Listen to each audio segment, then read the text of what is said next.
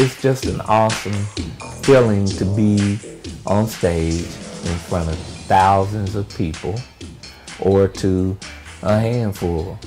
It just turns me on, you know, a red light goes on and the entertainment comes out.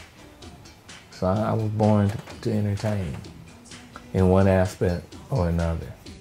My dad didn't want me to just sit around and play music, so he says, you gotta get a job.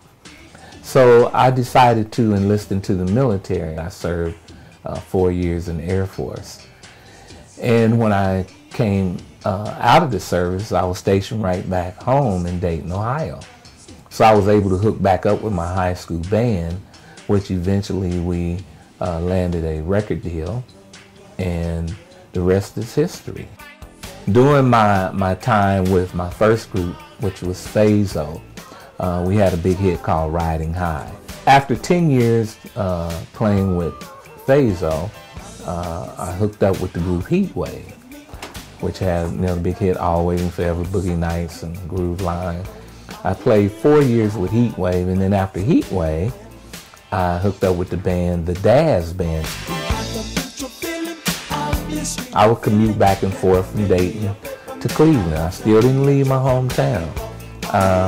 And during my tenure with the Daz Band, we won a Grammy Award for the song Let It Whip.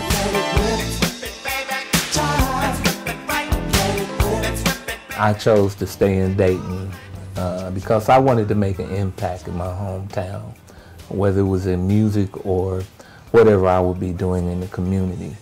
I was able to get underserved children in soapbox racing. Myself and Reverend Leon Wilkerson put together the first housing choir. We won 2 national housing awards for the choir. Myself, Bill, and Marlon Shackford, we started a program called Men of Standard.